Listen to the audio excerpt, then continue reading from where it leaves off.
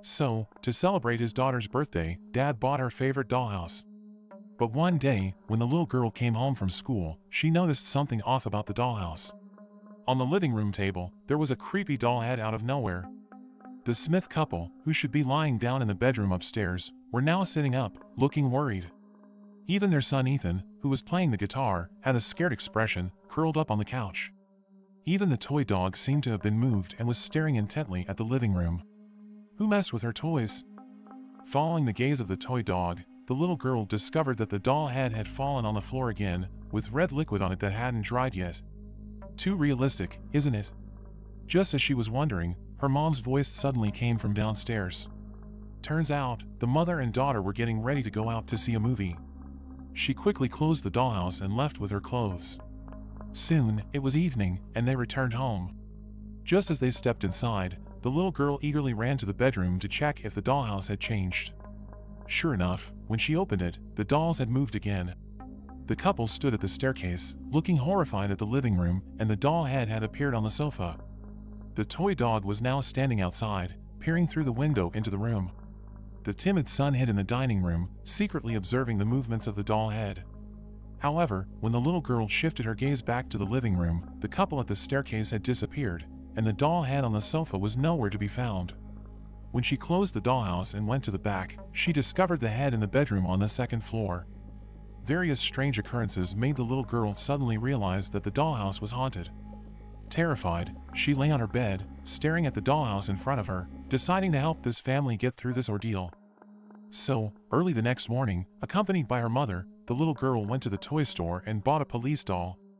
Back home, she placed the doll in the dollhouse, hoping that this family would receive help from the police. Even during dinner, the little girl didn't forget to pray for them. The couple, thinking their daughter was saying a pre-dinner prayer, joined in as well. The little girl returned to her bedroom to find that the police were already taking action, preparing to search the attic. The little girl cheered them on from outside, hoping the police would find that head. Perhaps sensing something unusual, her father also entered the room. However, the little girl didn't reveal what had happened. But after her father left, a horrifying event occurred. The police fell from the attic, and his head was missing. Oh my God. Seeing the terrified doll family, the little girl began searching for the head's whereabouts. Finally, in the mirror of the second-floor bathroom, she spotted the head. Stay away from the Smiths. Stay away from me too. Quickly diving under her covers, it seemed that professional matters required a professional touch. So, she returned to the toy store to buy a doll priest. However, the store owner informed her that they didn't have such dolls and suggested checking a church.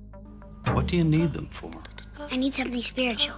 Listening to the little girl's words, the owner recommended a Native American chief, claiming his spiritual power surpassed even that of a priest. Trusting that the chief could handle these creepy things, the little girl believed he would defeat the head. After placing the doll, she joined her parents on the first floor to watch a movie, but her mind was still concerned about the Smith family. When her parents fell asleep, the little girl hurried to the bedroom, eager to know the outcome. The chief had begun searching, but by now, the head was no longer in the mirror. The little girl joined in the search. Soon, the chief arrived in the bedroom. Suddenly, the flashlight started flickering, and in the blink of an eye, the chief's upper body extended out of the window. Had the head already left the room? As the little girl checked, a horrifying scene unfolded. The chief's arms and head were gone. When she looked back into the room, she was horrified to see the head preparing to attack the Smith family.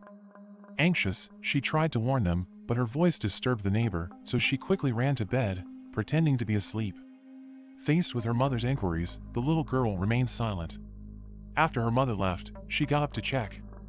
Unfortunately, the couple was lying on the ground, having met the same gruesome fate. However, she didn't find Ethan's body. The little girl started searching, hoping Ethan had escaped. Sadly, no miracle occurred. Her son's body had also been taken over by the head. In anger, the little girl removed the head, threw it to the ground, and quickly dived back under the covers. But upon second thought, she couldn't let this thing stay in the house. Who knows what terrible things might happen?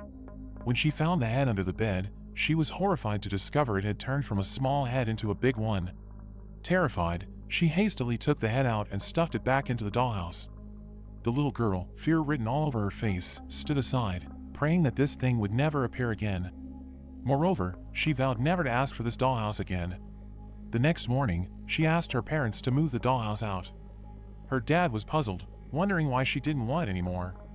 The little girl remained silent, but her parents decided to give the dollhouse to the neighbor next door. The neighbor was delighted to receive it, planning to gift it to her granddaughter. Little did she know how sinister this dollhouse was.